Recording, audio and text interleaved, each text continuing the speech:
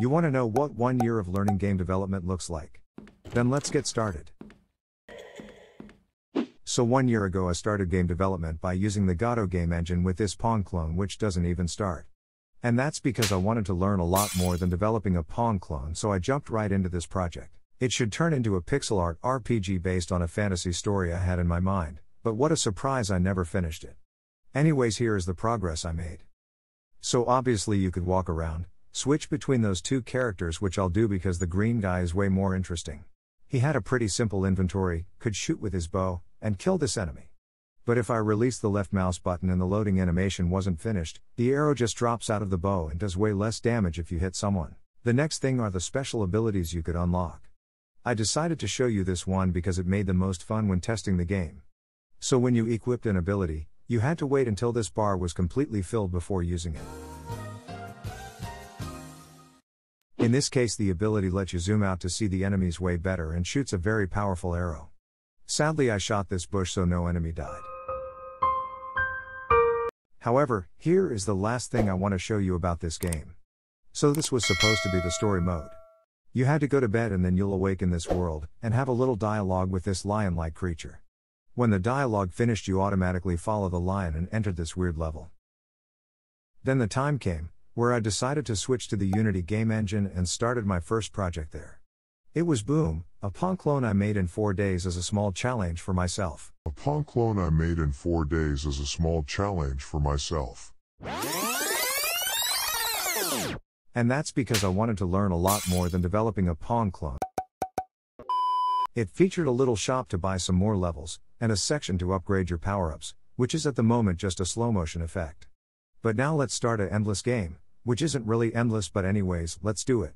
So it's basically Pong, nice. But because the rest of the game isn't very interesting, we'll jump right into my first game jam game called The Trapper of Rangoria, which was made for the mashup game jam with my mate Diego, who made the art, music and sound effects. The theme of the game jam was, the size matters, so we decided to go for this tower defense game where different sized traps kill different sized enemies.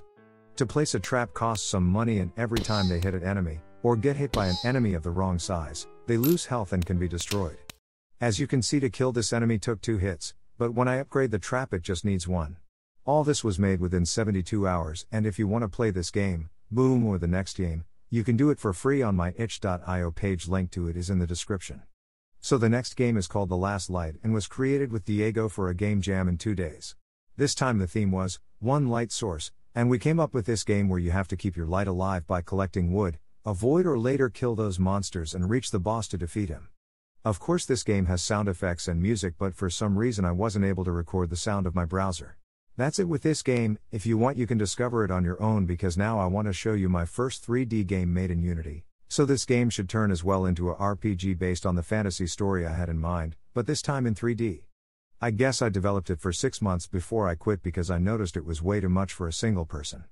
But while I recorded this video I could only find a version of the game after 3 months of development. As you could see, I implemented an inventory, and you were able to equip weapons, armor and potions. Other features were the minimap, a health, mana and hunger bar, and a window that shows you what quest you are following. Then I got my hands the first time on some AI and made this enemy behavior. I also had a chest and trading system, some spells with visual effects and a first level, but as I said, unfortunately I couldn't find that version of the game.